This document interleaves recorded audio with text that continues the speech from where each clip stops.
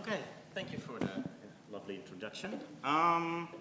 Yes, I'm considering whether our talk are footnotes at Peter's talk, actually.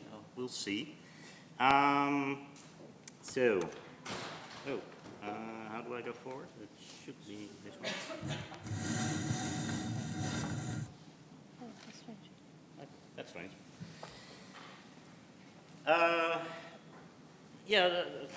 While I was sitting there, I was thinking how our talk is going to contrast with Peter's talk, and it's just an interesting thing of oppositions. Let's see how this works. So what I tend to think actually is that the user interface often actually is treated as a mere by-thought, actually, or a mere afterthought of that which is actually considered the scholarly effort or work, which is, I think, scholars would define it, examining and preparing the text and arguing for that preparation along scholarly lines. The creation and the evaluation of user interfaces, however, has grown into an academic expertise, as we saw yesterday also in Stan's talk. There are vivid debates on human-computer interaction, graphical design, usability, and so forth, to testify to this. The interface effect that the digital interface exerts on scholarly text has hardly, I think, if at all, been researched. We know almost nothing about what the digital materiality look and feel, the structure, the aesthetics, and interaction affordances of digital scholarly editions mean as to the experience of reading and other uses that these scholarly editions have. Moreover, we do not understand very well, if at all, how these interfaces are part and parcel of the argument we want to convey about the text as textual scholars. We may have tacit knowledge on this as editors and as readers and as researchers, but there's very little empirical research we can point to, I think.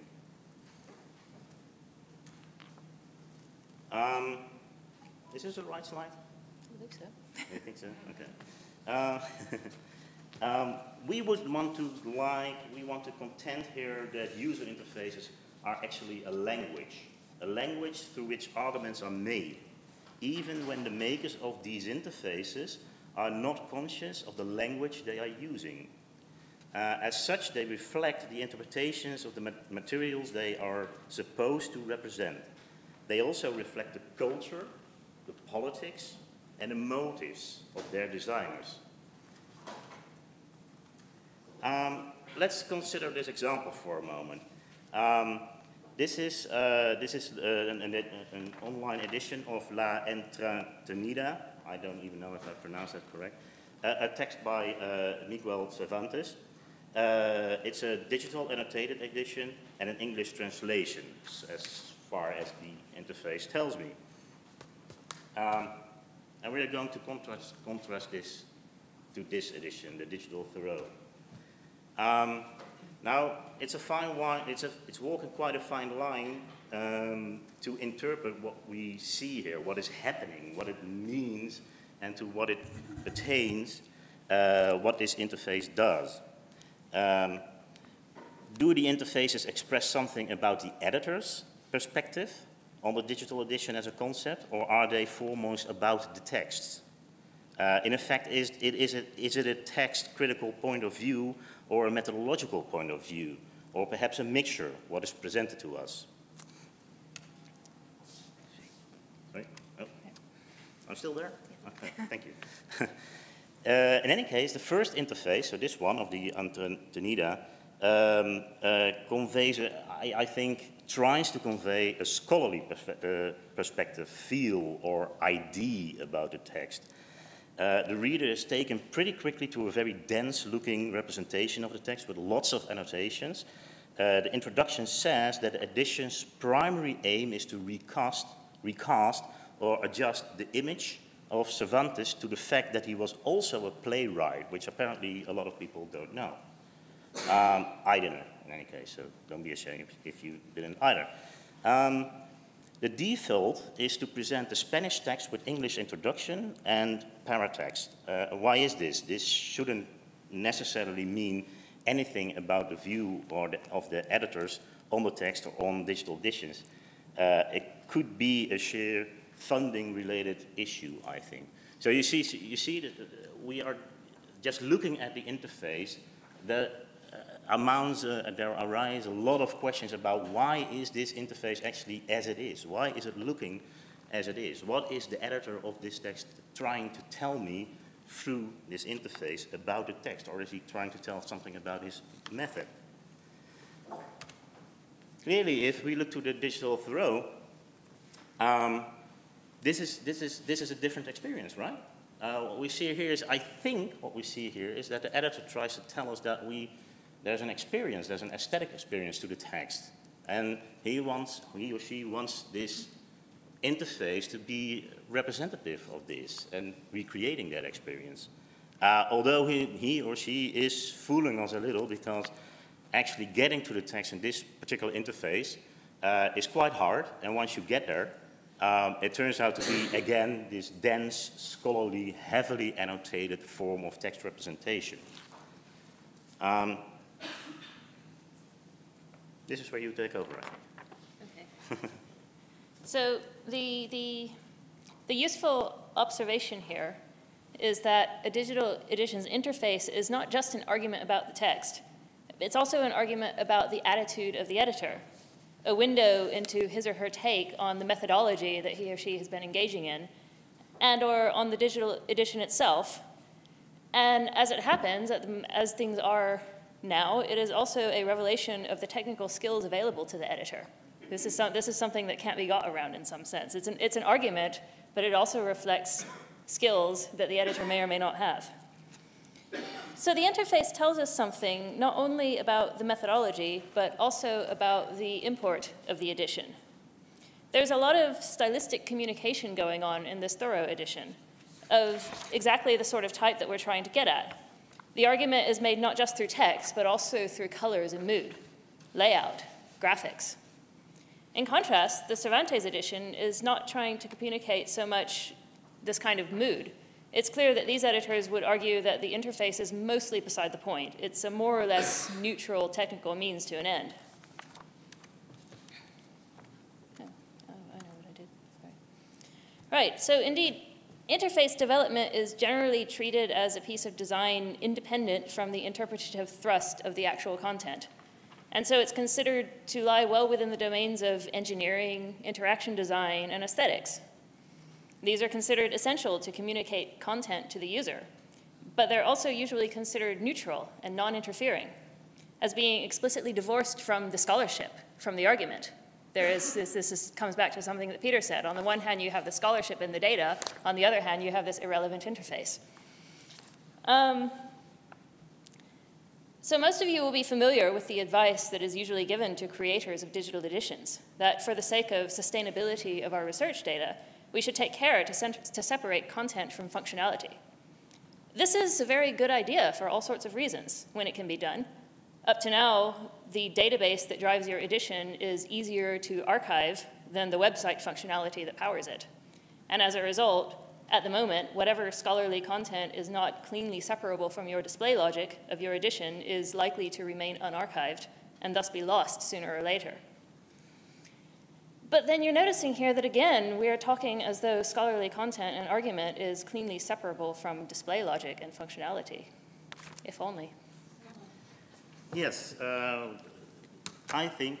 we think that the interface is actually an integral part of the argument. That's why this egg is up here. I mean, you can take an egg and you can separate it, right? And you will be left with egg white and a broken shell. But that's not an egg anymore. It's a broken egg.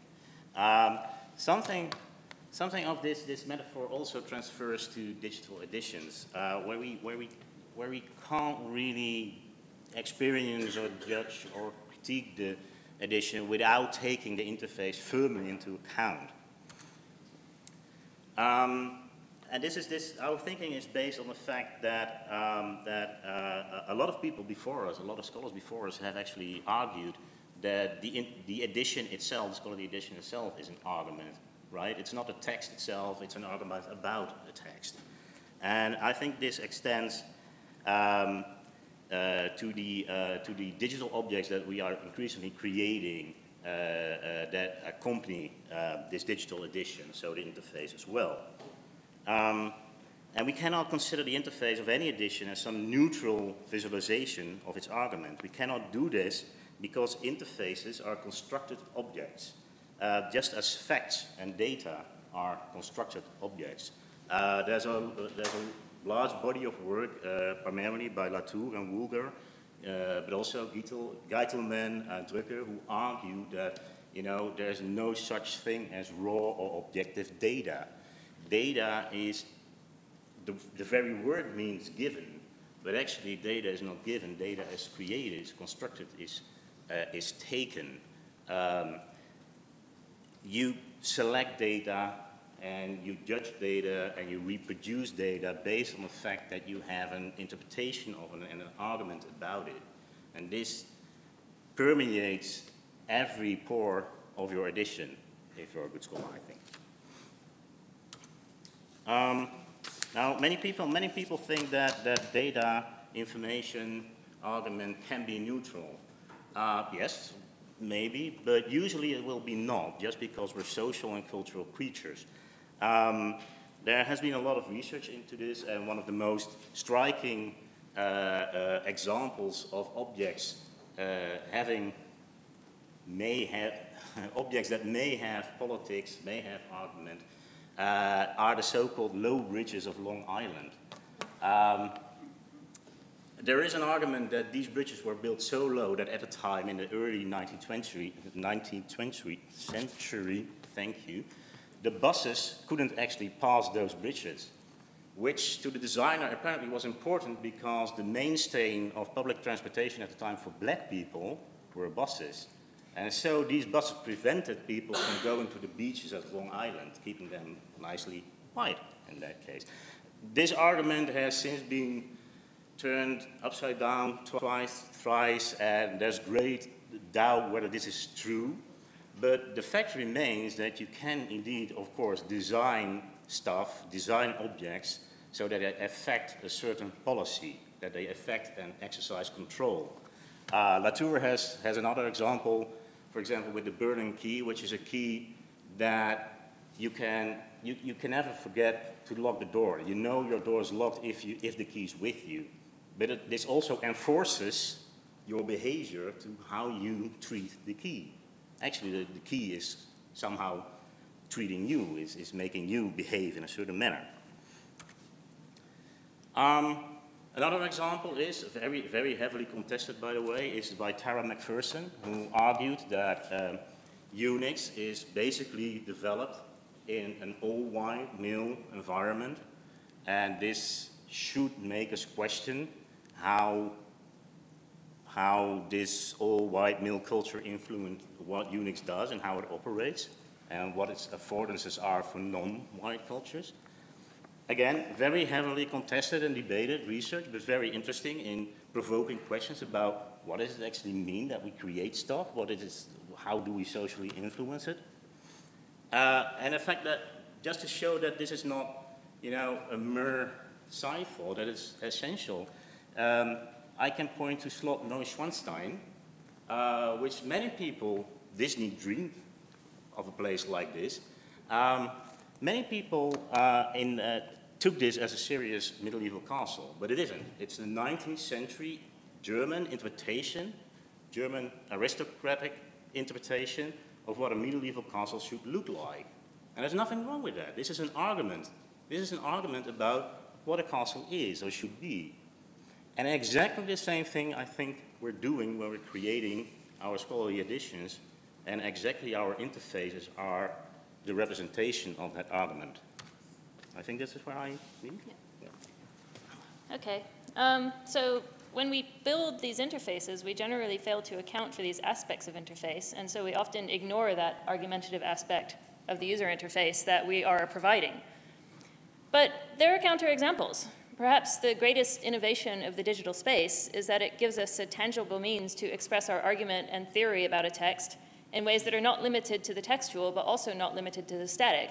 This isn't entirely about a textual edition, but it's a wonderful example of using interface to make an argument, to make a point. He wants to have these nameless faces. Well, they gain their names when you click on a particular individual, but when you first see it, you're confronted by this wall of faces of people who didn't seem to belong in a white Australia, but who had to have papers proving that, in fact, they did. And that was the argument. There's these never-ending people who were discriminated against this way, and this is his interface, this is his argument. So we talk about new forms of expression in digital space all the time. We're always going on about how digital editions give us the opportunity to provide new forms of expression. What are we talking about? Let's think about some. We can have hierarchical or graph models of the text of the edition. We can represent it as running text, or as text alternatives, or as variant graphs, or as tables. We can include images and sound, like what we saw yesterday with the Scheherazade edition. That may or may not pertain specifically to a particular word, not to a particular portion of text. It may pertain to the argument that the editor wishes to make about the text and why it's important and why this edition is worthwhile. You have the ability to present these texts, these images, these sounds, either in a static way or in a dynamic way, so that they vary in prominence or even in content, according to whatever the editor wishes to emphasize. And all of these choices, all of these decisions made when making your interface not only concern the textual content, but also the entire experience of its context that you're giving to the user who comes to your edition. They're determined by, and they determine what argument or theory or hypothesis or association the editor has chosen to present. So just as there's not a single data format that will be able to satisfy every use requirement, it's hard to imagine that there can ever be one neutral and satisfying interface for a scholarly edition, even if you're using a shared underlying model, even if people have taken two editions and encoded them using the exact same subset of whatever TEI guidelines they've chosen, that doesn't mean that they're going to be served very well by the same edition interface. You have to think about what argument you're making and what the consequence of your edition work is to decide how best to express that. So we know that any interface has to be developed inevitably in some culturally induced argumentative language. The problem is that we in this field don't really know how this language works yet. We don't really exactly know what we're saying when we're making these interfaces necessarily. We don't know what the properties and the aspects of this design language are. Because this language of argumentative expression through user interface has barely begun its development. But it's safe to assume or conjecture at this point that different arguments and different opinions ought to lead to different interfaces. As soon as we consider our requirements for an interface to the edition, the user requirements, and certainly their aesthetics, begin to differ and even conflict. And they justifiably should, as these conflicts, in our view, represent various possible arguments about the text. So, while a particular group of, this is what I just said actually, while a particular group of scholars may agree, for example, on a particular markup model or a graph-based model as a good representation of a text, the interface preferences of each will be an expression of what they individually intend to do, what argument they intend to make with the model. For instance, the presence, and even more, the prominence of an interactive collation tool in your interface is linked to the argument that a collation is a changeable thing that should be left to the scholar user to modify and interpret. Or maybe you think the text should be presented in the form of a graph. Such an interface relates to the argument that the text constitutes a sort of network, and this network is what should be of interest to the reader or user. Another form might give preeminence to APIs. After all, API stands for Application Programming Interface. It is also an interface. They might incorporate Jupyter's and D3 notebook views for scholars to explore these APIs, to use the text and tweak it as they will, and that stresses a meta-argument. The editor's own argument belongs solidly in the constitution of the data and the access to that data, and has no place interfering in how the user chooses to read the text. And so the possible interfaces for a scholarly edition differ, sometimes radically, even if they're all expressions of the same underlying model. The situatedness of the scholarship involved causes them to differ.